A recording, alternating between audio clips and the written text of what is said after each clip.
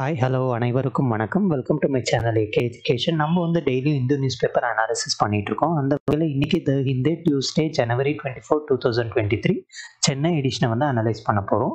இந்த news அனாலிசிஸோட notes உங்களுக்கு வேணும் அப்படின்னா என்னோட டெலிகிராம் சேனலோட லிங்க்கை வந்து டிஸ்கிரிப்ஷனில் கொடுத்துருக்கேன். நீங்கள் அதில் ஜாயின் பண்ணி இந்த நியூஸ் அனாலிசிஸை டவுன்லோட் பண்ணிக்கலாம். ஸோ வீடியோ போகிறதுக்கு முன்னாடி வீடியோவை கடைசி வரைக்கும் ஸ்கிப் பண்ணாமல் பாருங்கள். வீடியோ பிடிச்சிருந்தா மறக்காமல் லைக் பண்ணுங்கள், ஷேர் பண்ணுங்கள், சப்ஸ்கிரைப் பண்ணுங்கள். என்னோட இன்னொரு யூடியூப் சேனலில் வந்து தனி டாபிக்ஸையும் வந்து செப்பரேட்டாக வந்து டிஸ்கஸ் பண்ணிகிட்ருக்கேன். இப்போ வந்து அந்த புது இனிஷியேட்டிவ் ஆரம்பிச்சிருக்கேன். அது மட்டும் இல்லாமல் அதில் டெய்லி ஒரு 5 கொஷின்ஸை வந்து உங்களுக்காக போஸ்ட் பண்ணிகிட்ருக்கேன். ஸோ தட் உங்களுக்கு ஈவன் ப்ரிலிம்ஸ் எக்ஸாமுக்கு ப்ரிப்பேர் ஆகிறதுக்கு யூஸ்ஃபுல்லாக இருக்கும் அப்படின்ட்டு. ஸோ வாங்க இன்னைக்கான நியூஸ் அனாலிசிஸ்குள்ளே போயிடலாம். Mary Kom let panel to probe wrestlers charges அப்படின்ட்டு ஒரு நியூஸை கொடுத்துருக்காங்க. இது எதை பேஸ் பண்ணியிருக்கு அப்படின்னா, ரீசெண்டாக வந்து இந்த மல்யுத்த வீராங்கனைகள் ஓகேங்களா, அதாவது பெண்களில் வந்து மல்யுத்தம் பண்ணுறவங்க நிறைய பேர் என்ன அப்படின்னா, ரெஸ்லிங் ஃபெடரேஷன் ஆஃப் இந்தியாவில் இருக்கக்கூடிய ஒருத்தர் அதாவது என்ன அப்படின்னா ஒரு இம்பார்ட்டண்ட் மினிஸ்டர் வந்து கண்டினியூஸாக என்ன ஆகிட்டு இருக்கு அப்படின்னா அவங்களுக்கு செக்ஷுவல் ஹராஸ்மெண்ட் ஃபேஸ் பண்ணிட்டு இருக்காங்க. ஓகே. ஸோ இன்னைக்கான நம்ம ஃபஸ்ட்டு நியூஸ் அனாலிசிஸ்குள்ளே போயிடலாம். ஃபஸ்ட்டு நியூஸ் பார்த்தோம் அப்படின்னா, Mary Kom let panel to probe wrestlers charges அப்படின்ட்டு ஒரு நியூஸை கொடுத்துருக்காங்க. ஸோ இதை பற்றி டிஸ்கஸ் பண்ணலாம். ஃபஸ்ட்டு நம்ம இந்த நியூஸில் பார்த்தோம் அப்படின்னா என்ன அப்படின்னா, மல்யுத்த வீராங்கனைகள், ரெஸ்லர் அப்படின்னா மல்யுத்தம் பண்ணக்கூடிய பெண் வீராங்கனைகள் மேலே இந்த பிரசிடென்ட் ஓகேங்களா, ரெஸ்லிங் ஃபெடரேஷன் ஆஃப் இந்தியாவோட பிரசிடென்ட் வந்து நிறைய செக்ஷுவல் ஹராஸ்மெண்ட் நடந்துட்டுருக்கு அப்படிங்கிற குற்றச்சாட்டை வந்து நிறைய பேர் வச்சுட்டு இருக்காங்க ஓகேங்களா. ஸோ இதனால் பார்த்தோம் அப்படின்னா பெரிய அளவில் ப்ரொட்டஸ்ட் போயிட்டுருக்கு, பெரிய அளவில் போராட்டம் பண்ணிட்டு இருக்காங்க. அவரை வந்து அந்த பதவியிலேருந்து நீக்கி அவர் மேலே ஆக்ஷன் எடுக்கணும் அப்படிங்கிறதுக்காக. ஸோ இதுக்கு வந்து என்ன அப்படின்னா, மேரிகாம் ஓகேங்களா, இவங்க அதாவது என்ன அப்படின்னா ரொம்ப ஃபேமஸான மல்யுத்த வீராங்கனை. இவங்களுக்கு கீழே வந்து ஒரு பேனல் அமைச்சு இதை விசாரணை பண்ண போகிறாங்க ஓகேங்களா. ஸோ அதுதான் வந்து இந்த பேனல் அமைச்சிருக்காங்க அப்படிங்கிறது தான் இந்த நியூஸில் கொடுத்துருக்காங்க. ஸோ இதோட டைம்லைன் பார்த்தோம் அப்படின்னா, இந்த மேரிகாம் கீழே ஓவர் சைட் கமிட்டியை வந்து உருவாக்கியிருக்காங்க. ஸோ அதாவது பாருங்கள், ஜந்தர் மந்தர் நியூ டெல்லியில் வந்து ஜனவரி 18ஆம் தேதி இந்த மாதிரி போராட்டம் ஆரம்பித்தது. அது மட்டும் இல்லாமல் ஸ்போர்ட்ஸ் மினிஸ்ட்ரி வந்து இந்த ரெஸ்லிங் ஃபெடரேஷன் ஆஃப் இந்தியாவுக்கு நோட்டீஸ் அனுப்பியிருக்காங்க. இந்த மாதிரி எக்ஸ்பிளனேஷன் கேட்டு நோட்டீஸ் அனுப்புனாங்க. 19th பார்த்தோம் அப்படின்னா, ஸ்போர்ட்ஸ் மினிஸ்டர் அனுராக் தாக்கூர் வந்து இந்த மாதிரி வீராங்கனைகளை சந்தித்து அவங்களுக்கு வந்து அந்த சார்ஜஸை வந்து போடுவோம் அப்படிங்கிற மாதிரி நம்பிக்கை கொடுத்துருக்காங்க. இதனால என்ன ஆச்சு அப்படின்னா, அந்த போராட்டம் வந்து அதாவது என்ன அப்படின்னா போராட்டம் நிறுத்திட்டாங்க. அடுத்து என்ன அப்படின்னா, ரெஸ்லிங் ஃபெடரேஷன் ஆஃப் இந்தியா வந்து மறுபடியும் ரிப்ளை பண்ணியிருக்காங்க. அவங்க என்ன சொல்லியிருக்காங்க, அந்த அலிகேஷன் அதாவது அவங்க போட்டிருக்கிற குற்றச்சாட்டெல்லாம் தப்பு அப்படிங்கிற மாதிரி சொல்லியிருக்காங்க. அடுத்து ஃபைனலாக பார்த்தோம் அப்படின்னா, ஸ்போர்ட்ஸ் மினிஸ்ட்ரி வந்து இப்போ ஒரு கமிட்டி ஃபார்ம் பண்ணி ஃபைனலாக இன்வெஸ்டிகேட் பண்ண போகிறாங்க. ஸோ இந்த இன்வெஸ்டிகேஷனில் வந்து என்ன வெளியே வருதோ அதுக்கேற்ற மாதிரி ஆக்ஷன் எடுப்பாங்க ஓகேங்களா. ஸோ இது உங்களுக்கு தெரிஞ்சிருக்கணும். அதாவது நிறைய top Haryana paste world and Olympic medallist wrestler, அதாவது வினேஷ் போகாத், பஜ்ரங் பூனியா, சாக்ஷி மாலிக், இவங்கெல்லாம் ப்ரொட்டஸ்ட் ஆரம்பிச்சிருக்காங்க ஓகேங்களா. ஸோ இந்த மாதிரி காமனாக வந்து ஸ்போர்ட்ஸில் வந்து நிறைய இல்லீகலாக வந்து இந்த மாதிரி நடந்துட்டுருக்கு ஓகேங்களா. ஸோ இதுக்கு எதிராக வந்து இப்போ ப்ரொட்டஸ்ட்டை ஆரம்பிச்சிருக்காங்க. ஸோ மேரிகாம் இவங்க வந்து பார்த்தோம் அப்படின்னா ரொம்ப ஃபேமஸ் ரெஸ்லர். இவங்கள பற்றி ஈவன் ஒரு படம் கூட வந்திருக்கு. இவங்கள பற்றி சொல்லணும் அப்படின்னா வேர்ல்ட் சாம்பியன் ஓகேங்களா, 6 வாட்டி வேர்ல்ட் சாம்பியனாக இருக்கிறது மட்டும் இல்லாமல் ஈவன் ஒலிம்பிக் மெடலிஸ்ட் பாக்ஸராக கூட இருந்திருக்காங்க ஓகேங்களா. ஸோ இவங்களை பற்றி உங்களுக்கு தெரிஞ்சிருக்கும்னு நம்புகிறேன். தெரியாதவங்க அவங்கள பற்றி படமே இருக்குது, நீங்கள் போய் பார்க்கலாம் ஓகேங்களா. ஸோ இதெல்லாம் வந்து இந்த நியூஸில் பெருசாக ஒன்றும் நம்ம எக்ஸாம் பாயிண்ட் ஆஃப் வியூவில் இம்பார்ட்டன்ட் இல்லை. பட் இந்த மாதிரி கமிட்டி ஃபார்ம் பண்ணாங்க அப்படின்னா அது நமக்கு எக்ஸாம் பாயிண்ட் ஆஃப் வியூவில் ப்ரிலிம்ஸில் வந்து இம்பார்ட்டன்ட் ஆகும். ஒரு வாட்டி அதாவது 2021 பார்த்தோம் அப்படின்னா நமக்கு ஸ்போர்ட்ஸ் கொஷின் கூட கேட்டிருக்காங்க. ஸோ நம்ம வந்து எதுவுமே வந்து அவாய்ட் பண்ண முடியாது. அதனால தான் இந்த நியூஸையும் வந்து நான் எடுத்திருக்கேன். அதுவும் இந்த ரெஸ்லிங் ஃபெடரேஷன் ஆஃப் இந்தியா அப்படிங்கிறது பார்த்தோம் அப்படின்னா ஒரு ஆர்கனைசேஷனுக்குள்ளே வருது. ஸோ நம்மளோட கவர்னன்ஸ் பாயிண்ட் ஆஃப் வியூலும் பார்த்தோம் அப்படின்னா இது இம்பார்ட்டண்ட் ஆகுது ஓகேங்களா. ஸோ இதை முடிச்சுட்டு நம்ம அடுத்த நியூஸ்குள்ளே போயிடலாம். அடுத்து பார்த்தோம் அப்படின்னா 21 Andaman islands named after Paramvir Chakra awardees அப்படின்றத மென்ஷன் பண்ணியிருக்காங்க. ஸோ இது வந்து நேற்றே இருந்த நியூஸ் வந்து என்ன அப்படின்னா, இந்த அந்தமான் ஐலாண்டில் வந்து ஒரு 21 ஐலாண்டுக்கு வந்து பரம்வீர் சக்ரா அவார்டீஸ் ஓகேங்களா, அதாவது மிலிட்ரியில் இருக்கக்கூடிய ஒரு ஃபேமஸ் அவார்டு, அந்த பரம்வீர் சக்ரா அப்படிங்கிறது. அந்த அவார்டு வாங்கினவங்க பேரை வந்து இதில் வச்சுருக்காங்க அப்படிங்கிறது தான் இங்கே நியூஸை வந்து கொடுத்துருக்காங்க. ஸோ இதை பற்றி டிஸ்கஸ் பண்ணலாம். ஸோ ரீசெண்டாக என்ன பண்ணியிருக்காங்க, ஒரு 21 அண்டமான் ஐலாண்டுக்கு வந்து பரம்வீர் சக்ரா அவார்டியோட பேரை வந்து வச்சுருக்காங்க. அதை வந்து நம்ம பிரைம் மினிஸ்டர் மோடி அவர்கள் என்ன பண்ணாங்க அப்படின்னா, வீடியோ கான்ஃபரன்ஸ் மூலயமா அவங்க பேரை வந்து அந்த ஐலாண்ட்ஸ்க்கு வச்சுருக்காங்க. ஓகேங்களா. ஸோ இதில் யாரோட பேர் இருக்குது அப்படின்னா, major Somnath Sharma, Subedar and ஹோனி captain, ஓகேங்களா, கரம் Singh, second lieutenant Rama ரகோபர் Rane, Naik ஜதுநாத் Singh, company ஹவில்தார் major பிரு Singh, captain GS Salaria, lieutenant கலனல், ஓகேங்களா, கலனல் தான் சிங் தாப்பா, சுபேதார் ஜோகிந்தர் சிங், மேஜர் சைதான் சிங், அப்புறம் அப்துல் ஹமீத். அடுத்து வந்து ஒவ்வொருத்தவங்களுக்கும் ஒவ்வொரு பட்டம் இருக்கும். அதனால தான் அந்த பரம்வீர் சக்ரா அவார்டே கொடுத்துருப்பாங்க. ஓகேங்களா. அடுத்து நாயக் அல்பர்ட் எக்கா, அடுத்து உஷார் சிங், அருண் கேத்ரபால், அடுத்து flying officer Nirmaljit Singh சேகோன், major Ramaswamy Parameswaran, அடுத்து நயீப் சுபேதார் பனா சிங், கேப்டன் விக்ரம் பாத்ரா, மனோஜ்குமார் பாண்டே, சுபேதார் மேஜர் சஞ்சய் குமார், சுபேதார் major retired grenadier Yogendra Singh Yadav. இந்த மாதிரி 21 பேரை வந்து ஐலாண்ட்ஸ், ஓகேங்களா, தீவுகளுக்கு அவங்களோட பேரை வச்சுருக்காங்க. இது சொல்லப்போனால் ஆக்சுவலாக ஒரு நல்ல இனிஷியேட்டிவ். ஓகேங்களா. ஸோ இந்த மாதிரி ஐலாண்ட் பேர் வைக்கிறப்போ உங்களுக்கு நல்லா தெரியும், அண்டமான் நிக்கோபார் ஐலாண்ட்ஸ்லேயே வந்து மவுண்ட் ஹேரியட் அப்படிங்கிறதையே மணிப்பூர் அப்படின்ட்டு மாற்றினாங்க. ஓகேங்களா. ஸோ அது மட்டும் இல்லாமல் காந்தியோட பேர் வச்சுருக்காங்க, இந்திரா காந்தியோட பேர் வச்சுருக்காங்க. இந்த மாதிரி மிலிட்ரி ஆஃபீஸர் பேர் வைக்கிறப்போ அட்லீஸ்ட் மக்களுக்கு வந்து அவங்க படுற, அதாவது என்ன அப்படின்னா, இந்த மிலிட்ரி ஆஃபீஸர் நம்ம நாட்டுக்காக எவ்வளோ போராடுறாங்க அப்படிங்கிற ஒரு அவேர்னஸ் கிரியேட் ஆகும். ஓகேங்களா. ஸோ இதை நம்ம என்ன பண்ணலாம் அப்படின்னா வெல்கம் பண்ணலாம் அப்படின்னே சொல்லலாம். ஸோ அடுத்து நம்ம என்ன புரிஞ்சுக்கலாம் அப்படின்னா, இங்கே வந்து நம்ம பிரைம் மினிஸ்டர் மோடி வந்து ஏக் பாரத் ஸ்ரேஷ்ட பாரத் இந்த மெசேஜை வந்து இங்கே சொல்லியிருக்காரு. அடுத்து என்ன அப்படின்னா, இந்த மெசேஜ் மூலயமா இந்த மாதிரி பேர் வைக்கிறதுனால ஆர்ம்டு ஃபோர்ஸஸோட பவர் என்ன அப்படிங்கிறத உலகத்துக்கு சொல்கிறதுக்கும் இது யூஸ்ஃபுல்லாக இருக்கும். ஓகேங்களா. ஸோ இந்த மாதிரி அடுத்து என்ன சொல்ல வராங்க அப்படின்னா, மேஜர் அது ஆல்மோஸ்ட் இந்த 21 பேரையும் இங்கே மென்ஷன் பண்ணியிருக்காங்க. நேஷன் ஃபர்ஸ்ட் இந்தியா ஃபர்ஸ்ட் அப்படிங்கிற மோட்டோவையும் சொல்லியிருக்காரு. ஓகேங்களா.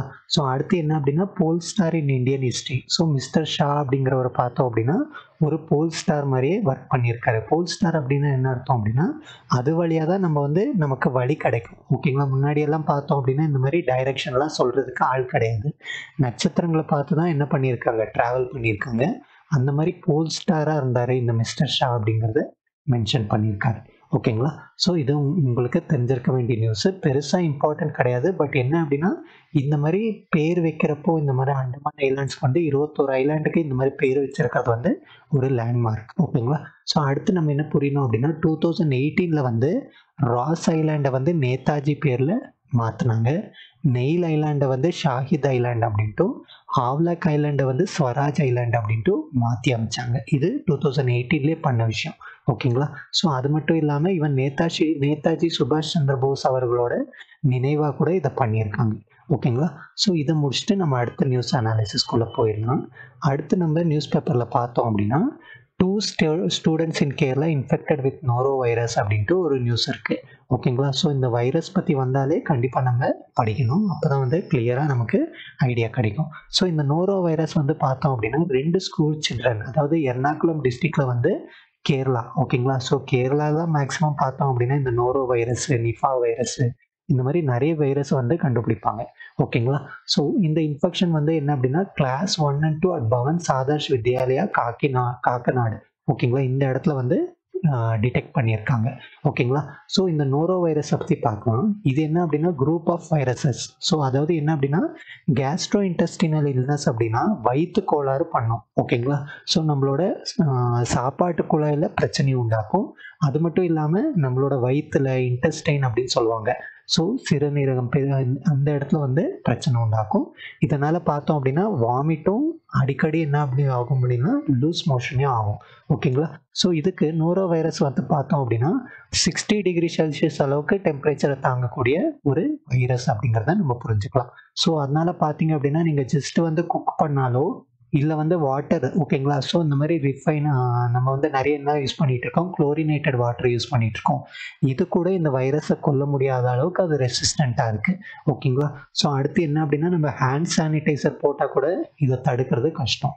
ஓகேங்களா. ஸோ இது உங்களுக்கு தெரிஞ்சிருக்கணும். பர்சன் யார் இன்ஃபெக்ட் ஆகுறாங்களோ இந்த நோரோ வைரஸ் செவரல் டைம்ஸ் இந்த lives but developing immunity to one type doesn't provide protection again other varieties. அப்படின்னா என்ன அர்த்தம் அப்படின்னா நோரோ வைரஸில் டிஃப்ரெண்ட் டைப்ஸ் இருக்குது. இப்போ ஒரு வெரைட்டிக்கு நம்ம ரெசிஸ்டன்ஸ் டெவலப் பண்ணாலும் வேறு வெரைட்டி வந்து நம்மளை அட்டாக் பண்ணுறப்போ அதுக்கு வந்து தனியாக ரெசிஸ்டன்ஸ் தேவைப்படுது. அது வந்து முன்னாடி இந்த ரெசிஸ்டன்ஸ் வந்து தடுக்க முடியாது, அதனால கொஞ்சம் டேஞ்சரஸ் அப்படின்னு சொல்லலாம். ஓகேங்களா. அடுத்து இது எப்படி டிரான்ஸ்மிட் ஆகும் அப்படின்னா கண்டாமினேட்டட் சர்ஃபேசஸ் ஆர் ஃபுட், அதாவது உணவு மூலியமாகவோ இல்லை இன்ஃபெக்ட் ஆன பர்சன் தொட்ட இடத்த மூலியமாக கூட பரவலாம். அது மட்டும் இல்லாமல் ஓரல் ஃபீக்கல் அப்படின்னு சொல்லுவாங்க. சாப்பிட்ற பொருளில் வந்து பரவுறதுனால இதை ஓரல் ஃபீக்கல் அப்படின்ட்டு சொல்லுவாங்க. ஓகேங்களா. ஸோ இப்போ வல்னரபிள் குரூப் யாருன்னு பார்த்தோம் அப்படின்னா எல்லா ஏஜ் குரூப்பும். ஓகேங்களா. யார் ரொம்ப பாதிப்பாக ஆகுவாங்க அப்படின்னு பார்க்குறப்போ எல்லா ஏஜ் குரூப்பும் இதில் பாதிப்பு உள்ளாகிறாங்க. மெயினாக வந்து சில்ட்ரன். அதனால தான் கேரளாவில் பார்த்தோம் அப்படின்னா 2 பேருக்கு வந்து இந்த டிசீஸ் வந்திருக்கு. அடுத்து நம்ம என்ன புரிஞ்சுக்கணும் அப்படின்னா இதில் சிம்டம்ஸ் வந்து நான் ஆல்ரெடி சொன்னேன், வாமிட்டிங்கு, அதுக்கப்புறம் பார்த்தோம் அப்படின்னா லூஸ் மோஷன் ஆகும், வயிற்று வலி, மொத்தமாக வந்து நம்ம சாப்பாட்டில் வந்து பிரச்சனை ஆகுறதுனால வயிற்று வலி இந்த மாதிரி பிரச்சனை ஆகுது. ஓகேங்களா. ஸோ இதுக்கு வந்து இது வரைக்கும் என்ன அப்படின்னா பெருசாக வந்து ட்ரீட்மெண்ட் எதுவும் கண்டுபிடிக்கல. இப்போ வரைக்கும் என்ன பண்ணிட்டு இருக்காங்க அப்படின்னா இந்த வாமிட்டிங் டயரியாவை சரி பண்ணக்கூடிய மாத்திரைகளை கொடுத்து இதை ட்ரீட் பண்ணிட்டு இருக்காங்க. ப்ரிவென்ஷனுக்கு நிறைய ஸ்டெப்ஸ் எடுத்துகிட்டு இருக்காங்க. ஓகேங்களா. ஸோ இது இந்த நியூஸை பொறுத்த வரைக்கும். ஸோ ஹெட்லைன்ஸில் இருந்த 3 நியூஸையும் உங்களுக்கு டிஸ்கஸ் பண்ணியிருக்கேன். இதை முடிச்சுட்டு நம்ம அடுத்த நியூஸ் அனாலிசிஸ்குள்ளே போயிடலாம். ஸோ நம்ம இன்னைக்கான அடுத்த நியூஸ் அனாலிசிஸ்குள்ளே போயிடலாம். இது வந்து சவுத் செக்ஷன் பேஜ் நம்பர் 7ல் பார்த்தோம் அப்படின்னா Karnataka to get leopard rehabilitation centre அப்படின்ற ஒரு நியூஸ் இருக்குது. ஸோ இதை பற்றி டிஸ்கஸ் பண்ணலாம். ஸோ என்ன அப்படின்னா கண்டினியூஸாக பார்த்தீங்க அப்படின்னா லெப்பர்ட். ஓகேங்களா. இந்த லெப்பர்டை வந்து என்ன பண்ணிட்டு இருக்காங்க அப்படின்னா இது வந்து அடிக்கடி மக்கள் இருக்கிற இடத்துக்கு வந்துடும். ஓகேங்களா. ஸோ மக்கள் இருக்கிற இடத்துல வர்றதுனால இது என்ன பண்ணுவாங்க அப்படின்னா அந்த இடத்துல இருந்து வேற இடத்துல கொண்டு போய் விட்டுருவாங்களே. இதை பேர் தான் ரீலோகேட்டிங் அப்படின்னு சொல்லுவோம். ஓகேங்களா. ஸோ இந்த மாதிரி ரீலொகேஷன் பண்ணாமல் கர்நாடகா என்ன பிளான் பண்ணியிருக்காங்க அப்படின்னா லெப்பர்ட் ரீஹாபிலிட்டேஷன் சென்டர். ஓகேங்களா. ஸோ அந்த லெப்பர்டை வந்து கர்நாடகாவில் சப்போஸ் பிரச்சனை பண்ணுது அப்படின்னா அந்த கன்ஃப்ளிக்ட் ஜோனுக்குள்ளேயே, ஓகேங்களா, கர்நாடகாவுக்குள்ளேயே இந்த ரீஹாபிலிட்டேஷன் சென்டரில் கொண்டு போய் விட்டுட்டு அங்கே வந்து இந்த மாதிரி தேவையில்லாமல் பிரச்சனையை உண்டாக்காமல் இருக்க ட்ரைனிங் இந்த மாதிரி நிறைய விஷயம் பண்ணுவாங்க. ஓகேங்களா. ஸோ இதை தான் என்ன சொல்லுவாங்க ரீஹாபிலிட்டேஷன் சென்டர் அப்படின்னு சொல்லுவாங்க. இதில் நம்ம என்ன புரிஞ்சுக்கணும் அப்படின்னா இந்த மாதிரி நிறைய இடத்துல மத்திய பிரதேஷ், பெஞ்ச், மகாராஷ்டிரா, டிரான்சிட் அடுத்த என்ன அப்படின்னா இந்த இடத்துல விசிட் பண்ணி எப்படி வந்து ரீஹாபிலிட்டேஷனை வந்து உருவாக்கலாம் அப்படின்றத பிளான் பண்ணிட்டு இருக்காங்க கர்நாடகா கவர்மெண்ட். ஓகேங்களா. ஸோ இந்த நியூஸை விட நமக்கு என்ன முக்கியம் அப்படின்னா இந்த லெப்பர்டை பற்றி பார்க்கலாம். இது வந்து நம்மளோட GS3 என்விரான்மெண்ட்டில் வந்து பயோடைவர்சிட்டியில் ரொம்ப இம்பார்ட்டண்ட்டான டாபிக்.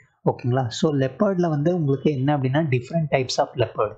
இந்த மாதிரி காடில் வாழக்கூடிய லெப்பர்டு, அது மட்டும் இல்லாமல் சில இன்னும் டிஃப்ரெண்ட் டைப்ஸ் ஆஃப் லெப்பர்டு இருக்குது. க்ளவுடட் லெப்பர்டு அப்படின்னு இருக்குது, ஸ்னோ லெப்பர்டு, அதாவது பனியில் வாழக்கூடிய இந்த மலைகள், அதாவது ஹிமாலயாஸில் வந்து இந்த ஸ்னோ லெப்பர்டு இருக்கும். இன்றைக்கி வெறும் லெப்பர்டை பற்றி மட்டும் டிஸ்கஸ் பண்ணலாம்.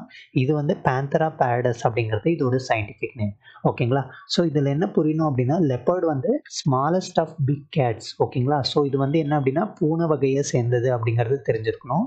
அதில் ரொம்ப சின்னசு அப்படின்னு பார்த்தோம் அப்படின்னா இந்த லெப்பர்டு. ஓகேங்களா. ஸோ இதில் வந்து என்ன புரிஞ்சுக்கணும் அப்படின்னா ஜீனஸ் பேந்தரா அப்படிங்கிறது வந்து இந்த பூனை வகை வந்து சொல்லும். ஓகேங்களா. ஸோ இதில் வந்து டைகர், ஓகேங்களா, புலி, லெப்பர்டு, ஜாகுவார் அப்படின்னு சொல்லுவாங்க. ஜாகுவார் அப்படின்னு பார்த்தோம் அப்படின்னா ஒரு மாதிரி என்ன அப்படின்னா இந்த மாதிரி லெப்பர்டு மாதிரியே இருக்கும், ஆனால் வந்து அது கிடையாது. ஓகேங்களா. அடுத்து லயன், ஈவன் சிங்கம் கூட பூனை வகையை சேர்ந்தது தான். ஃபைனலாக வந்து ஸ்னோ லெப்பர்டு. ஓகேங்களா. ஸோ இது என்ன புரிஞ்சுக்கணும் அப்படின்னா இந்த லெப்பர்டு வந்து நாக்டர்னல் அனிமல் அப்படின்னு சொல்லுவாங்க. அப்படின்னா நைட் டைமில் ரொம்ப ஆக்டிவாக இருக்கும். ஓகேங்களா. ஸோ அடுத்து என்ன புரியணும் அப்படின்னா சீத்தாலு, ஹாக் டியரு, வைல்டு போரு இந்த மாதிரி காட்டு பண்ணி இதை வேட்டையாடி சாப்பிடும். அடுத்து என்ன புரியணும் அப்படின்னா இதில் எப்போவுமே இந்த லெப்பர்ட்ஸை பொறுத்த வரைக்கும் அது வந்து சீத்தாவோட எப்படி டிஃப்ரென்ஷியேட் பண்ணுவாங்க அப்படின்னா இந்த புள்ளியாக இருக்கிறது. ஓகேங்களா. ஸோ சீத்தா வேறு லெப்பர்டு வேறு அப்படிங்கிறது தெரிஞ்சிருக்கணும். ஸோ இந்த மாதிரி புள்ளியை வச்சு தான் டிஃப்ரென்ஷியேட் பண்ணுவாங்க. க்ளவுடட் லெப்பர்டுக்கு வேறு மாதிரி இருக்கும், ஸ்னோ லெப்பர்டுக்கு வேறு மாதிரி இருக்கும். ஸோ இந்த டிஃப்ரென்ஸை வந்து இதை இப்படி தான் கண்டுபிடிப்பாங்க. ஓகேங்களா. ஸோ அடுத்து நம்ம என்ன புரியணும் அப்படின்னா Melanistic leopard is commonly mistaken for a black panther or jaguar and is misidentified as distinct species அப்படின்ட்டு சொல்லுவாங்க. ஸோ இதில் என்ன அப்படின்னா ஸ்பாட்ஸ் அப்படின்னா அந்த மாதிரி புள்ளி புள்ளியாக இருக்கிறது தான் ஸ்பாட்ஸ் அப்படின்னு சொல்லுவாங்க. ஸோ இதோட ஹேபிட்டேட் அப்படின்னா எந்த இடத்துல நம்ம பரவலாக பார்க்க முடியும் அப்படின்னா சப்சஹாரன் ஆஃப்ரிக்கா, வெஸ்டர்னு, சென்ட்ரல் ஏஷியா. ஓகேங்களா. ஸோ சஹாரான் ஆஃப்ரிக்கா ஆல்ரெடி சொல்லியிருந்தேன். சப்சஹாரன் அப்படின்னா சஹாராவுக்கு கீழே. ஓகேங்களா. அது மட்டும் இல்லாமல் வெஸ்டர்ன் அண்ட் சென்ட்ரல் ஏஷியாவில் நம்ம பார்க்க முடியும். ஓகேங்களா. அது மட்டும் இல்லாமல் சவுத் ஈஸ்ட் அண்ட் ஈஸ்ட் ஏஷியாலையும் நம்ம பார்க்கலாம். இந்தியன் லெப்பர்டை பொறுத்த வரைக்கும் ஆல்மோஸ்ட் நம்ம இந்தியாவில் எல்லா இடத்துலையும் வந்து பார்க்கலாம் அப்படிங்கிறத இங்கே மென்ஷன் பண்ணியிருக்காங்க. ஸோ லெப்பர்ட் பாப்புலேஷன் இன் இந்தியாவை பொறுத்த வரைக்கும் 2018 என்ன பண்ணியிருக்காங்க, ஸ்டேட்டஸ் ஆஃப் லெப்பர்ட்ஸ் அப்படிங்கிற ஒரு ரிப்போர்ட்டில் வந்து ஆல்மோஸ்ட் ஒரு 60% வந்து லெப்பர்ட் பாப்புலேஷன் இன்க்ரீஸ் ஆகிருக்கு அப்படிங்கிறத மென்ஷன் பண்ணியிருக்காங்க. ஓகேங்களா. ஸோ அதாவது பாருங்கள், 8000 2014 இருந்தது, 2018 12,852 இருக்குது. ஏன் அப்படின்னா இதுக்கான கன்சர்வேஷன் அதிகமாக பண்ணிகிட்டு இருக்காங்க. மத்திய பிரதேஷில் தான் லெப்பர்ட்ஸோட எண்ணிக்கை அதிகமாக இருக்குது. கர்நாடகாவில் 1783, மகாராஷ்டிரா 3வது இடம். ஓகேங்களா. ஸோ இதில் நம்ம என்ன புரிஞ்சுக்கணும் அப்படின்னா இது ஃபேஸ் பண்ணக்கூடிய த்ரெட்ஸு. ஸோ எல்லா அனிமல்ஸும் ஃபேஸ் பண்ணுற சேம் த்ரெட்ஸை தான் இதுவும் ஃபேஸ் பண்ணுது. இதோட ஹேபிட்டேட் வந்து அழிஞ்சிட்டு போகுது. ஸோ அதாவது அது இருக்கக்கூடிய இடங்கள் வந்து டெவலப்மெண்ட்னாலையும் இல்லை வந்து டூரிசமாக ப்ரமோட் பண்ணுறதுனாலையும் அழிஞ்சிட்டு போகுது. அது மட்டும் இல்லாமல் இந்த லெப்பர்ட்ஸ் வந்து என்ன பண்ணும், அடிக்கடி வந்து இந்த நம்ம வாழக்கூடிய இடத்துக்கு வந்து அடிக்கடி வந்துடுது. நிறைய பேர் என்ன பண்ணுறாங்க, சுட்டு கொன்னுடுறாங்க. இல்லை ஆஃபீஸரே வந்து பார்த்தா கூட சுட்டு கொன்னுடுறாங்க. இந்த மாதிரி விஷயம். அதுக்கப்புறம் வந்து இதோட தோலை வந்து வேட்டையாடுறதுக்கு இதோட தோல் வந்து பெரிய விலைக்கு போகும் நிறைய மார்க்கெட்டில், அதனாலையும் வேட்டையாடுறாங்க. ஆனால் இப்போல்லாம் வந்து பேன் பண்ணியிருக்காங்க. இருந்தாலும் நிறைய பேர் இல்லீகலாக பண்ணிகிட்டு இருக்காங்க. ஓகேங்களா. ஸோ இதோட கன்சர்வேஷன் ஸ்டேட்டஸ் பார்த்தோம் அப்படின்னா வல்னரபிள். ஸோ லெப்பர்டு அப்படின்னாலே மேக்ஸிமம் வல்னரபிள் தான் இருக்கும். ஓகேங்களா. அடுத்து சைட்ஸில் பார்த்தோம் அப்படின்னா Appendix 1, வைல்ட் லைஃப் ப்ரொடெக்ஷன் ஆக்டில் வந்து Schedule 1. ஓகேங்களா. ஸோ இது இந்த லெப்பர்ட்ஸை பற்றி ரொம்ப இம்பார்ட்டண்ட்டான டாபிக் என்விரான்மெண்ட்டை பொறுத்த வரைக்கும். இதை முடிச்சுட்டு நம்ம அடுத்த நியூஸ் அனாலிசிஸ்குள்ளே போயிடலாம். அடுத்து பார்த்தோம் அப்படின்னா அடுத்து ஒரு நியூஸில் வந்து prime minister leaders pay ட்ரைபியூட் to Netaji at parliament hall அப்படின்ட்டு ஒரு நியூஸை கொடுத்துருக்காங்க. ஸோ ஏன் வந்து நேதாஜிக்கு மரியாதை செலுத்துகிறாங்க அப்படின்னா நேதாஜியோட பர்த் ஆனிவர்சரியை கொண்டாடி இருக்காங்க. ஓகேங்களா. ஸோ அந்த ஆனிவர்சரியில் வந்து பிரைம் மினிஸ்டர்ஸு அது மட்டும் இல்லாமல் நிறைய லீடர்ஸ் வந்து என்ன பண்ணியிருக்காங்க அப்படின்னா மரியாதை செலுத்தியிருக்காங்க. இப்போ நம்ம என்ன புரிஞ்சுக்கணும் அப்படின்னா இது வந்து நம்ம நேதாஜி சுபாஷ் சந்திர போஸ் அவர்களை பற்றி படிக்கலாம். இவர் வந்து ஒரு பெரிய ஃப்ரீடம் ஃபைட்டர் அப்படிங்கிறது தெரியும். நம்மளோட எக்ஸாம் பாயிண்ட் ஆஃப் வியூவில் பார்த்தோம் அப்படின்னா GS 1 வந்து மாடர்ன் ஹிஸ்ட்ரியில் இம்பார்ட்டண்ட் பர்சனாலிட்டிஸ் அப்படிங்கிற டாபிக் இருக்குது. ஓகேங்களா. ஸோ அதில் வந்து ரொம்ப இம்பார்ட்டண்ட்டாக இருக்குது. ஸோ சுபாஷ் சந்திர போஸ் அவர்கள் பார்த்தோம் அப்படின்னா 23 ஜனவரி 1897 பிறந்திருக்காரு. So Cuttack Orissa division. ஓகேங்களா. அந்த டைமில் பார்த்தோம் அப்படின்னா பெங்கால் ப்ராவின்ஸ் இந்த மாதிரி இருந்துச்சு. ஓகேங்களா. ஸோ யாருக்கு அப்படின்னா பிரபாவதி தத் போஸ் அப்புறம் ஜனகிநாத் போஸ் அப்படிங்கிறவங்க தான் இவங்க பேரண்ட்ஸோட பேர். அவர் வந்து பார்த்தோம் அப்படின்னா இவரோட ஜெயந்தியை வந்து பரிக்ரம் திவாஸ் அப்படின்ட்டு 23 ஜனவரி வந்து கொண்டாடுவாங்க. ஸோ நேற்று வந்து கொண்டாடி இருக்காங்க. இதில் நம்ம என்ன புரிஞ்சுக்கணும் அப்படின்னா 1919 வந்து இந்தியன் சிவில் சர்வீஸ் எக்ஸாமினேஷனை கிளியர் பண்ணியிருக்காரு. ஓகேங்களா. ஸோ ஆனால் என்ன பண்ணிட்டாரு, லேட்டராக வந்து ரிசைன் பண்ணிட்டாரு. அதாவது கம்ப்ளீட்டாக அந்த டைமில் பார்த்தோம் அப்படின்னா பிரிட்டிஷ் கீழே இருந்துச்சு. ஸோ அதில் வந்து என்ன அப்படின்னா நிறைய சிஸ்டம் இருந்துச்சு. ஸோ அதை வந்து பிடிக்காம இவர் என்ன பண்ணிட்டாரு அப்படின்னா ரிசைன் பண்ணிட்டாரு. அடுத்து வந்து விவேகானந்தாவோட டீச்சிங்கில் வந்து ரொம்ப இன்ஃப்ளூயன்ஸ் ஆகி அவரை வந்து குருவை எடுத்திருக்காரு.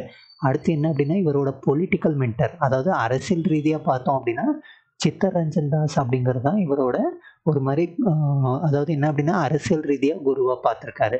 ஓகேங்களா. ஸோ இது வந்து என்ன அப்படின்னா இவர் வந்து editor of Das news paper forward அப்படிங்கிற ஒரு நியூஸ் பேப்பருக்கு இவர் தான் எடிட்டராக இருக்கார். அடுத்து இவர் அவரோட சொந்த நியூஸ் பேப்பரான ஸ்வராஜை வந்து கொண்டு வந்திருக்காரு. இந்த மாதிரி நியூஸ் பேப்பரு, ஜர்னல்ஸு இதை கூட என்ன பண்ணுறாங்க அப்படின்னா UPSC எக்ஸாமில் கேட்குறாங்க. ஸோ நல்லா நோட் பண்ணி வச்சுக்கோங்க. அடுத்து நம்ம என்ன புரியணும் அப்படின்னா காங்கிரஸோட இவரோட ரிலேஷன்ஸ் எப்படி இருக்குது அப்படிங்கிறத பார்க்கலாம்.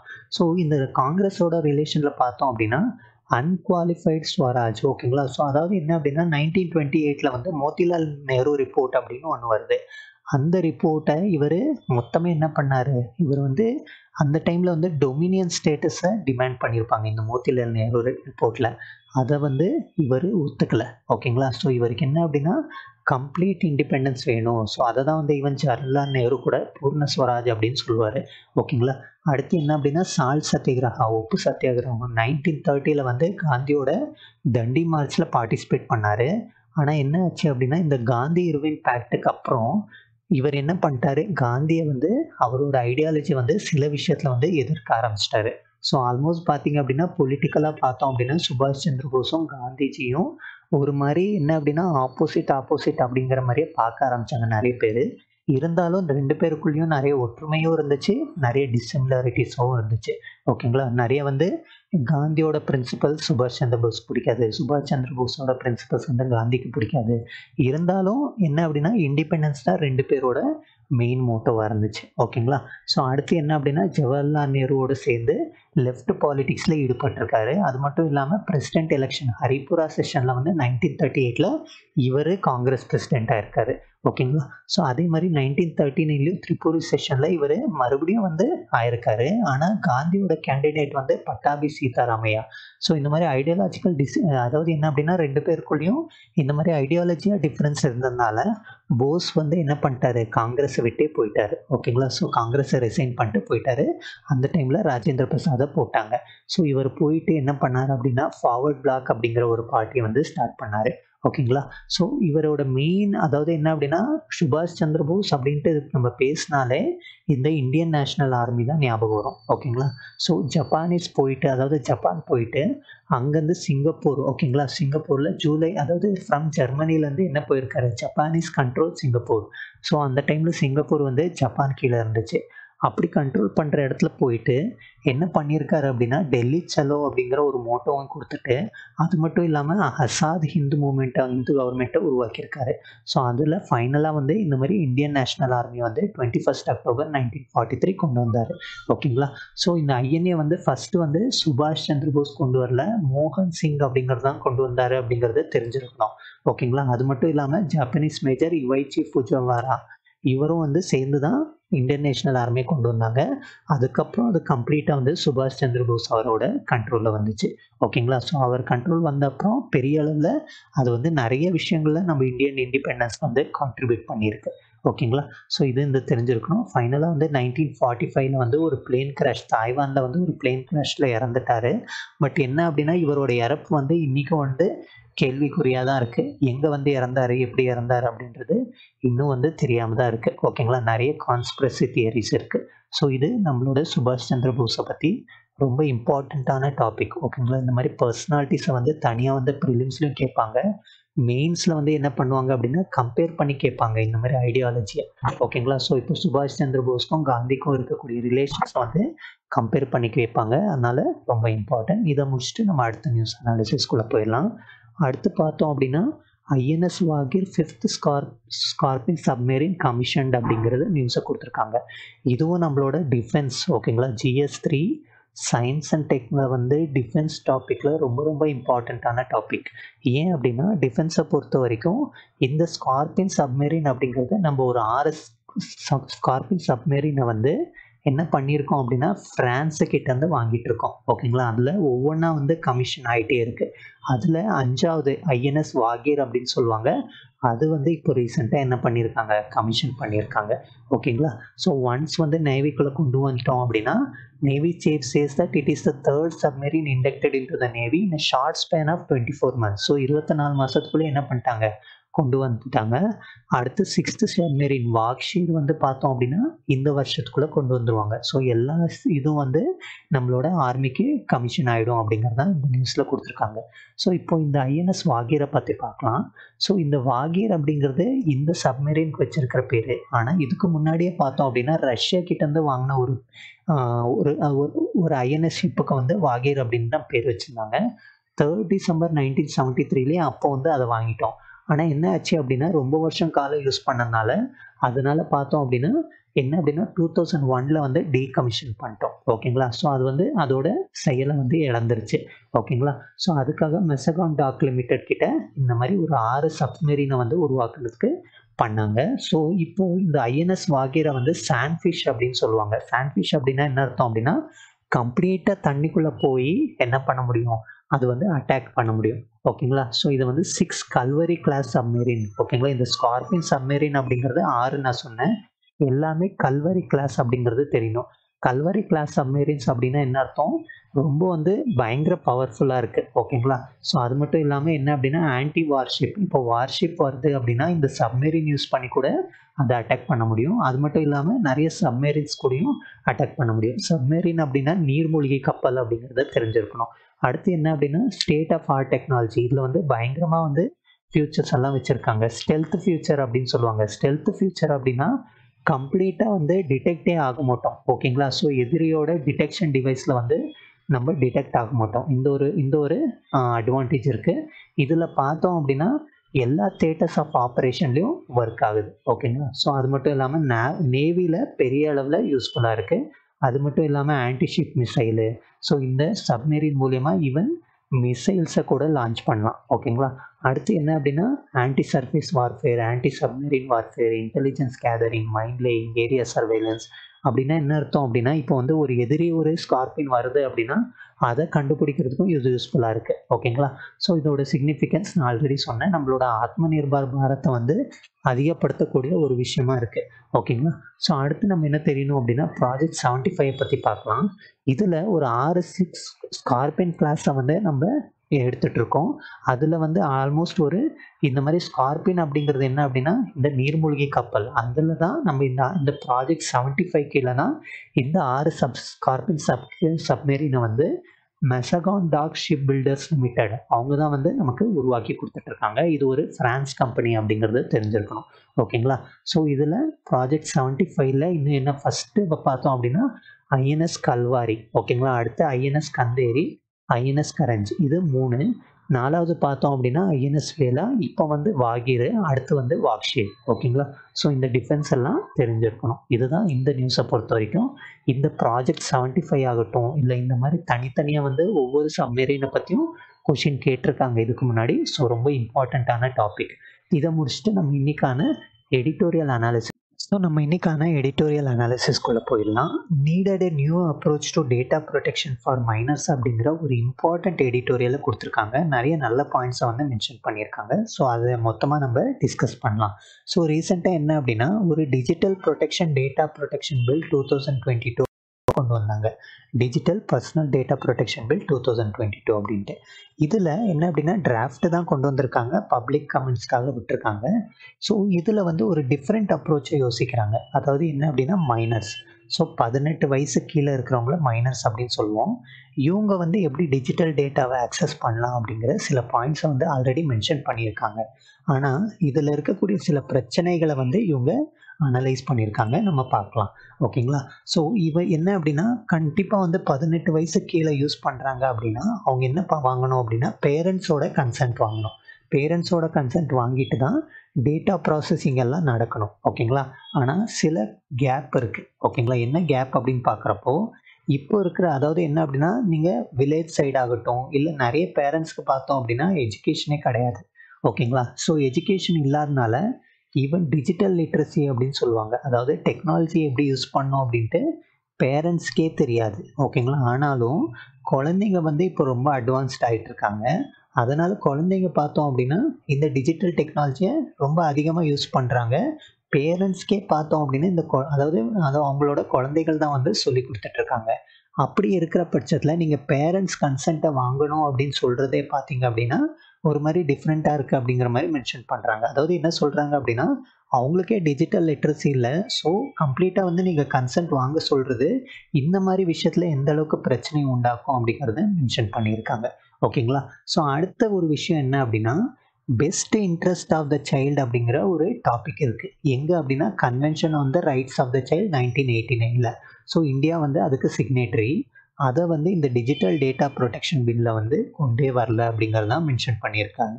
ஓகேங்களா. ஸோ இது வந்து என்ன அப்படின்னா நம்மளோட ஸ்டாண்டர்ட் ஆஃப் லாஸ், அதாவது என்ன அப்படின்னா commissions for protection of child rights act 2005 ஆகட்டும், இல்லை right to children to free and compulsory education 2009 ஆகட்டும், இல்லை protection of children from sexual offences ஆக்ட்ல எல்லாம் best interest of the child அப்படின்ட்டு மென்ஷன் பண்ணியிருக்காங்க. ஆனால் டிஜிட்டல் ப்ரொடெக்ஷன் பில்ல இதை பற்றி யோசிக்கவே இல்லை அப்படிங்கிறது தான் இங்கே பிரச்சனை. ஓகேங்களா. ஸோ அடுத்து நம்ம என்ன புரியணும் அப்படின்னா டிஜிட்டல் மீடியாவை பொறுத்த வரைக்கும் கம்ப்ளீட்டாக என்ன அப்படின்னா கெட்டதே பண்ணும் அப்படிங்கிறது கிடையாது. ஓகேங்களா. ஈவன் சில விஷயம் நல்லதும் நடக்குது. நிறைய பேர் இது மூலிமா மியூசிக்கை கற்றுக்குறாங்க. நிறைய பேர் என்ன பண்ணுறாங்க, கம்யூனிட்டி ஃபார்ம் பண்ணி ஒரு சோஷியல் குரூப்பாக ஃபார்ம் பண்ணிட்டு இருக்காங்க. நிறைய பேர் இது மூலிமா படிக்கிறாங்க. ஓகேங்களா. ஸோ இப்போ வந்து சோஷியல் மீடியாவோட இன்னொரு சைடும் வந்து இந்த டேட்டா ப்ரொடெக்ஷன் பில்லை பெருசாக வந்து அட்ரஸ் பண்ணல. அதில் இருக்கக்கூடிய பிரச்சனையை மட்டும் பார்த்துட்டு அதை தடுக்க மட்டும்தான் இந்த டிஜிட்டல் டேட்டா ப்ரொடெக்ஷன் பில் பண்ணுது அப்படிங்கிறத மென்ஷன் பண்ணியிருக்காங்க. ஸோ இதுக்கு வந்து இன்ஸ்டாகிராமை ஒரு எக்ஸாம்பிளாக கொடுத்து அது ஒரு சோஷியல் மீடியா பிளாட்ஃபார்ம் தான். ஆனால் நிறைய பேர் வந்து அதை எஜுகேஷ்னலாகவும் ப்ரொஃபஷனல் டெவலப்மெண்ட் டூலாகவும் பண்ணிகிட்ருக்காங்க அப்படிங்கிறதையும் இன்னொரு ஆங்கிளில் வந்து சொல்லியிருக்காங்க. ஸோ இப்போது பர்சனல் டேட்டா அப்படிங்கிறது ரொம்ப ரொம்ப முக்கியம். ஓகேங்களா. ஸோ பர்சனல் டேட்டா அப்படிங்கிறது ஒவ்வொருத்தருக்கும் இருக்கக்கூடிய ஒரு ப்ரைவசி கன்சர்ன். ஆனால் என்ன ஆகிட்டு இருக்கு அப்படின்னா போக போக இப்போ நிறைய ஆப்ஸு நிறைய விஷயத்தில் என்ன பண்ணுறாங்க, நம்மளோட டேட்டா ப்ரைவசியை வந்து வயலேட் பண்ணுற மாதிரி இப்போ பிளாட்ஃபார்ம்ஸ் வந்து வந்துட்டுருக்கு. அதை தடுக்கிறது தான் இந்த டேட்டா ப்ரொடெக்ஷன் பில்லே கொண்டு வந்தாங்க. ஓகேங்களா. ஸோ இது மட்டும் இல்லாமல் கவர்மெண்ட் வரக்கூடிய நிறைய ஸ்கீம்ஸ்லையும் பார்த்தோம் அப்படின்னா நிறைய டிஜிட்டல், அதாவது ஆதார் இந்த மாதிரி விஷயத்தில் நம்மளோட ப்ரைவசி வந்து வயலேட் ஆகுது. ஸோ இந்த மாதிரி வயலேட் ஆகாமல் இருக்கணும் அப்படிங்கிறது தான் இந்த டேட்டா ப்ரொடெக்ஷன் பில்லே கொண்டு வராங்க. ஆனால் இதில் என்ன பிரச்சனை அப்படின்னா இது வந்து பாருங்கள், அதாவது 18 வயசுக்குள்ளே இருக்காங்க மைனர்ஸ் அப்படின்னா 18 வயசுக்குள்ளே இருப்பாங்க. ஸோ அவங்களோட ஏஜை வந்து எப்படி டிட்டர்மைன் பண்ணலாம் அப்படிங்கிறதுக்கு சில என்ன அப்படின்னா ஐடி ப்ரூஃப், ஃபேஷியல் ரெக்கக்னிஷனு, அடுத்து வந்து ரெஃபரன்ஸ் பேஸ்டு வெரிஃபிகேஷன்லாம் பண்ணுவாங்க. ஆனால் எது வந்து ப்ராப்பராக இருக்கணும், அதாவது வெரிஃபைபிள் பேரண்டல் கன்சென்ட்டுக்கு வந்து இந்த டிராஃப்ட் வந்து எப்படி பண்ண போகுது அப்படிங்கிறது பிரச்சனையாக இருக்குது. ஓகேங்களா. ஸோ இதை வந்து கவர்மெண்ட் இன்னும் கொஞ்ச நாள் வந்து சொல்லிடுவாங்க. அடுத்து என்ன புரியணும் அப்படின்னா இந்த மாதிரி ஐடி ப்ரூஃப் கொடுக்குறோம், ஃபேஷியல் ரெக்கக்னிஷன் கொடுக்குறோம் அப்படின்னா டேட்டா பிரீச்சஸ் நடக்கும். ஓகேங்களா. ஸோ நம்மளோட பர்சனல் டேட்டாவே வந்து நம்ம வெரிஃபிகேஷனுக்காக கொடுக்குறோம். இப்போது மைனஸ் வந்து கொடுப்பாங்க, அவங்களோட டேட்டா வந்து பிரீச் ஆக வாய்ப்பு இருக்குது. ஓகேங்களா. ஸோ அது மட்டும் இல்லாமல் ஐடென்டிட்டி தெஃப்ட் நம்ம பார்த்துருக்கோம். ஃபேஷியல் ரெக்கக்னிஷனில் என்ன பண்ணுவாங்க அப்படின்னா டீப் ஃபேக் உண்டாக ஆரம்பிச்சிடும். ஓகேங்களா. ஸோ இப்போ வந்து ஒரு என்ன அப்படின்னா ஒரு 18 வயசுக்குள்ளே இருக்கிற ஒரு பொண்ணோட ஃபேஸை வச்சு தப்பாக வந்து மிஸ்யூஸ் பண்ணுற காரணங்களும் நடக்கும். ஓகேங்களா. ஸோ இந்த மாதிரி விஷயம் வந்து பிரச்சனையாக இருக்குது. இதை வந்து எப்படி இந்த பில் அட்ரஸ் பண்ண போகுது அப்படிங்கிறதையும் கேள்வியாக வந்து கேட்டிருக்காங்க. ஓகேங்களா. ஸோ அதுக்கு வந்து என்ன பண்ணணும் அப்படின்னா இந்த மாதிரி பிரச்சனை ஆகாமல் தடுக்கிறதுக்கு வந்து ஒரு பிளாட்ஃபார்மை வந்து கண்டிப்பாக வந்து ரிஸ்க் அசஸ்மெண்ட் ஃபார் மைனர்ஸ் அப்படின்ட்டு பண்ணணும். ஸோ இந்த மைனர்ஸ்க்கு வந்து எந்த அளவுக்கு பிரச்சனை இருக்குது அப்படிங்கிறதெல்லாம் அசஸ்மெண்ட் பண்ணி அடுத்து ஏஜ் வெரிஃபிகேஷன் ரிலேட்டட் வந்து பார்த்தோம் அப்படின்னா அதை டிஃபால்ட் செட்டிங்ஸ், அதாவது வெறும் வெரிஃபிகேஷன் பண்ணால் மட்டும் பத்தாது. சப்போஸ் ஒரு யூடியூப் இருக்குது, அந்த யூடியூப்பில் வந்து 18 வயசு கீழே வந்து தேவையான செட்டிங்ஸை வந்து ஆல்ரெடி உருவாக்கி கொண்டு வரணும். ஓகேங்களா. எந்த வகையிலும் அந்த குழந்தைங்களுக்கும் அந்த பேரண்ட்ஸ்க்கும் வந்து பிரச்சனையாகாமல் கொண்டு வரணும் அப்படிங்கிறத இங்கே ஒரு ஒப்பீனியனாக வச்சுருக்காங்க. ஓகேங்களா. ஸோ அடுத்து என்ன அப்படின்னா relax the age of mandatory parental consent for all services to 13 years in line with many other jurisdiction around the world. So இந்த மாதிரி என்ன அப்படின்னா ரிலாக்ஸ் பண்ண சொல்கிறாங்க. ஓகேங்களா. ஸோ கண்டிப்பாக வந்து பேரண்ட் கன்சென்ட் வேணும் அப்படிங்கிறத வந்து கொஞ்சமாக ரிலாக்ஸ் பண்ணோம் அப்படின்னா இந்த மாதிரி ஐடென்டிட்டி வெரிஃபிகேஷன் அப்போ டேட்டா அதாவது டேட்டாவை வந்து திருடாமல் இருக்கிறதுக்கு நம்ம வழிவகுக்கலாம் அப்படிங்கிற பாயிண்ட்டையும் மென்ஷன் பண்ணியிருக்காங்க. ஓகேங்களா. ஸோ இது என்ன அப்படின்னா ப்ராப்பராக வந்து சர்வே கண்டக்ட் பண்ணி ப்ராப்பராக வந்து எந்த அளவுக்கு வந்து மக்கள் யூஸ் பண்ணுறாங்க, எந்த அளவுக்கு குழந்தைங்கள் யூஸ் பண்ணுறாங்க, இதை அனலைஸ் பண்ணி தான் ஃபைனலாக வந்து இதுக்கான முடிவு எடுக்கணும் அப்படிங்கிறதையும் மென்ஷன் பண்ணியிருக்காங்க. அடுத்து நம்ம இந்த எடிட்டோரியல் வந்து ரொம்ப இம்பார்ட்டண்ட்டான டாபிக். ஒன்ஸ் இந்த டிஜிட்டல் டேட்டா ப்ரொடெக்ஷன் பில் வந்துச்சு அப்படின்னா இந்த அப்ரோச் வந்து கம்ப்ளீட்டாக டிஃப்ரெண்ட்டாக இருக்குது. ஓகேங்களா. ஸோ ஏன் அப்படின்னா மைனர்ஸை பற்றி நல்லா ஃபோக்கஸ் பண்ணியிருக்கு. ஸோ ரொம்ப இம்பார்ட்டண்ட்டான ஆர்டிக்கல். நம்ம இன்னைக்கான அடுத்த எடிட்டோரியல் அனாலிசிஸ்குள்ளே போயிடலாம். India chapter for foreign universities அப்படிங்கிற ஒரு எடிட்டோரியலை கொடுத்துருக்காங்க. இதில் எதை பற்றி பேசுகிறாங்க அப்படின்னா ஃபாரின் யூனிவர்சிட்டிஸ் எல்லாத்தையும் நம்ம இந்தியாவுக்குள்ளே கொண்டு வந்து நம்ம இந்தியாவோட ஹையர் எஜுகேஷன், ஓகேங்களா. ஸோ அதாவது என்ன அப்படின்னா மேற்படிப்பு அப்படின்னு சொல்லுவோம் இல்லையா, அந்த மேற்படிப்போட குவாலிட்டியை வந்து இன்க்ரீஸ் பண்ணுறதுக்கு முயற்சி எடுத்துகிட்டு இருக்காங்க. ஓகேங்களா? ஸோ அந்த மாதிரி தான் ரீசெண்டாக ஒரு டிராஃப்டில் வந்து இந்த ஃபாரின் யூனிவர்சிட்டி வந்து எப்படி ரெகுலேட் பண்ணுறது அப்படிங்கிறதெல்லாம் ரிலீஸ் பண்ணியிருக்காங்க. ஸோ இப்போ நம்ம என்ன பார்க்கணும் அப்படின்னா, இந்த மாதிரி ஃபாரின் யூனிவர்சிட்டிஸ் வந்து நம்ம இந்தியாவுக்குள்ளே வர்றதுக்கு என்னெல்லாம் பிரச்சனை இருக்குது அப்படிங்கிறத டிஸ்கஸ் பண்ணலாம். ஸோ இந்த மாதிரி ஃபாரின் யூனிவர்சிட்டிஸை கொண்டு வந்து நம்மளோட மேற்படிப்பை வந்து அதிகப்படுத்தணும் அப்படிங்கிறது தான் நிறைய பேரோட இன்னும் கனவாகவே இருந்துக்கிட்டு இருக்கு. ஆனால் அது இன்னும் என்ன ஆகலை அப்படின்னா, சில ரெகுலேஷன்ஸ்னாலையும் அதுக்கப்புறம் பார்த்தோம் அப்படின்னா இங்கே இருக்கக்கூடிய சில பாலிசிஸ்னாலையும் அது இன்னும் வந்து நடக்காமல் போயிட்டுருக்கு. ஓகேங்களா? ஸோ இப்போ நம்ம என்ன பார்க்கணும் அப்படின்னா, இதில் இருக்கக்கூடிய பிரச்சனைகளை பார்ப்போம். ஒன்று வந்து பார்த்தோம் அப்படின்னா, இப்போ இந்த மாதிரி வெளிநாட்டிலேருந்து யூனிவர்சிட்டிஸ் வராங்க அப்படின்னா, அந்த மாதிரி யூனிவர்சிட்டிஸ் வர்றவங்க என்ன பண்ணுவாங்க, அவங்களோட எஜுகேஷன் சிஸ்டமை தான் இங்கே வந்து கொண்டு வருவாங்க. ஓகேங்களா? ஸோ ஆனால் நம்ம இந்தியா என்ன சொல்லுது அப்படின்னா, நம்மளோட செக்யூரிட்டிக்கு எந்த பாதிப்பும் ஏற்படாத மாதிரி அந்த ஃபாரின் யூனிவர்சிட்டிஸ் வரணும். இதுக்கு வந்து இந்த ஃபாரின் யூனிவர்சிட்டிஸ் வந்து பெருசாக ஒத்துக்க மாட்டேங்கிறாங்க. ஓகேங்களா? ஸோ இந்த பிரச்சனை இருக்குது. அடுத்து நம்ம என்ன புரிஞ்சுக்கணும் அப்படின்னா, ஆஃப்ஷோர் கேம்பஸஸ். ஸோ இப்போ இந்த ஃபாரின் யூனிவர்சிட்டி வந்து நம்ம இந்தியாவில் பண்ணுறாங்க அப்படின்னா அதை ஆஃப்ஷோர் கேம்பஸ் அப்படின்னு சொல்லுவாங்க. அந்த மாதிரி ஆஃப்ஷோர் கேம்பஸ் பண்ணுறதுக்கு இங்கே வந்து என்ன இருக்கணும், ஒரு ரேங்கிங் இருக்கணும், ஒரு ரெப்யூட்டேஷன் இருக்கணும். ஸோ உலகத்தில் இருக்கிற எல்லா யூனிவர்சிட்டியும் என்ன பண்ணுவாங்க, ரேங்க் பண்ணுவாங்க. அதில் பார்த்தோம் அப்படின்னா நம்ம இந்தியா வந்து பெருசாக வந்து இன்னொரு ரேங்க்குள்ளே வரல. அப்படி இருக்கிறப்போ வந்து இங்கே வந்து ஃபாரின் யூனிவர்சிட்டிஸ் வந்து பண்ணணும் அப்படின்னா நம்ம அந்த ரேங்க்கில் பெருசாக மேலே வரணும். ஓகேங்களா? ஸோ இந்த ஒரு பிரச்சனை இருக்குது. அடுத்து என்ன அப்படின்னா, நம்ம என்ன புரிஞ்சுக்கணும் அப்படின்னா, நம்ம நேஷ்னல் எஜுகேஷன் பாலிசி வந்து இந்த மாதிரி யூனிவர்சிட்டிஸ் கொண்டு வரதை பற்றியெல்லாம் பேசுது. ஆனால் இருக்கிற பிரச்சனை ஒன்று என்ன அப்படின்னா, ரெகுலேட்டரி ரூட், அதாவது யூனிவர்சிட்டி கிராண்ட்ஸ் கமிஷன் மூலியமாக தான் இங்கே வர முடியும். ஆனால் இதில் போடக்கூடிய ரெகுலேஷன்ஸ் வந்து இந்த ஃபாரின் யூனிவர்சிட்டிஸ் அக்செப்ட் பண்ண முடியாத அளவுக்கு என்ன அப்படின்னா ஸ்ட்ரிக்ட் ரெகுலேஷன்ஸ் நிறைய இருக்குது. ஸோ அதெல்லாம் ரிலாக்ஸ் பண்ணால் மட்டும்தான் இந்த ஃபாரின் யூனிவர்சிட்டிஸ் வந்து இங்கே வந்து நம்ம கேம்பஸ் அமைச்சு இங்கே வந்து ஹையர் எஜுகேஷன் ப்ரமோட் பண்ணுறதுக்கு யூஸ்ஃபுல்லாக இருக்கும். ஓகேங்களா? ஸோ அடுத்து நம்ம என்ன புரியணும் அப்படின்னா, இந்த மாதிரி எஜுகேஷ்னல் இன்ஸ்டிடியூஷன், ஓகேங்களா? ஸோ அவங்க ஹோம் கண்ட்ரியில் பார்த்தா ரெப்யூட்டடாக இருக்கலாம்.